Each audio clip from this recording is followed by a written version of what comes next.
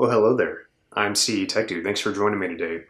About a week ago or so, I was on Amazon.com, a little website, maybe you've heard of it, and I came across an interesting device. This is the Oukitel c11s. This phone is only $90 from Amazon.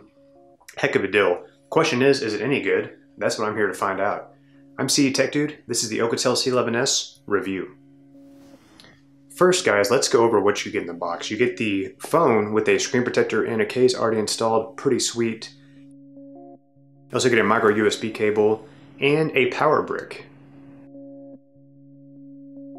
Alright guys, let's go over the design. This phone has an all plastic build, but it feels pretty sturdy, and it has some weight to it thanks to that large 3400 milliamp hour battery.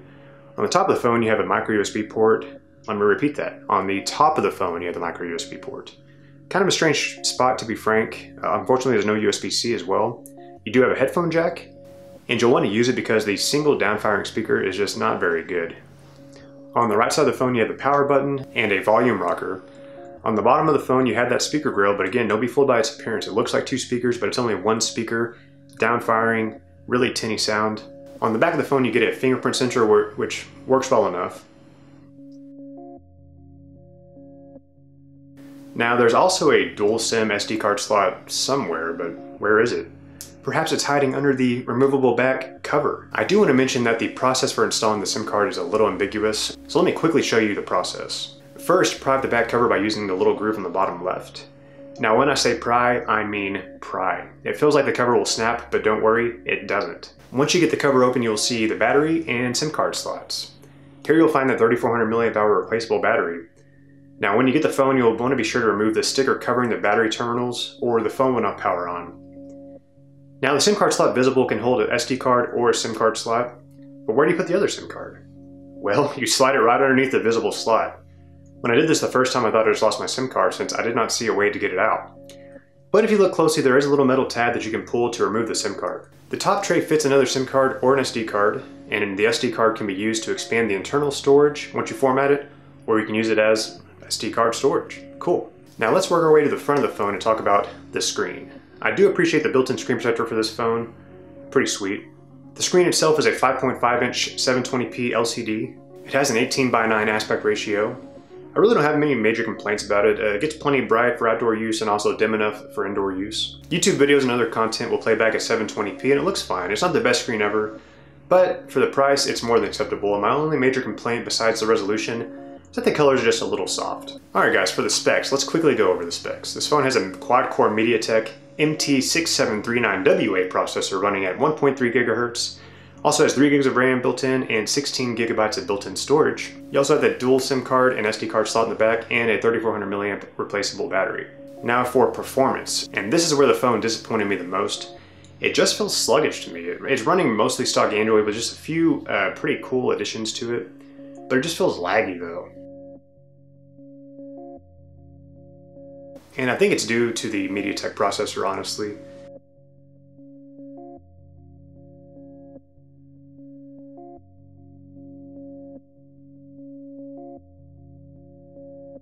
Now the fingerprint sensor works really well and had no complaints about that.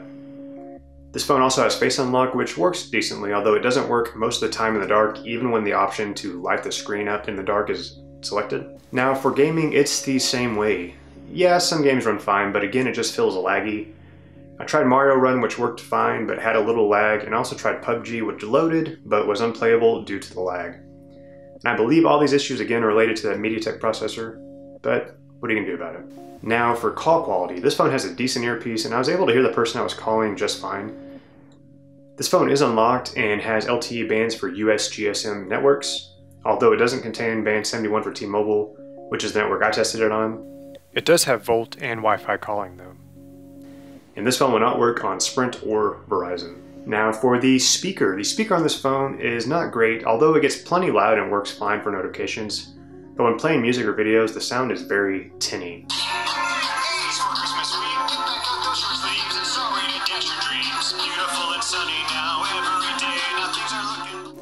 Thankfully, you do have that included headphone jack that I mentioned earlier, which is pretty awesome. Now for software, the software is just standard Android 8.1 Oreo, no heavy skin on top of it. If you go to the settings, you'll see a whole lot of additional features though.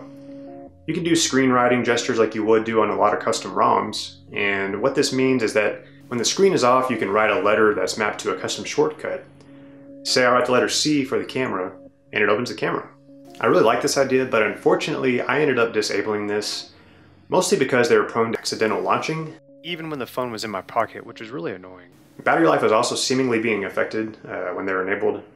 Now you can also enable fingerprint sensor gestures too, which work fine.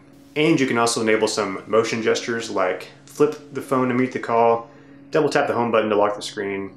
And there's also double press power to launch the camera, but it's buried under the setting about phone on the phone.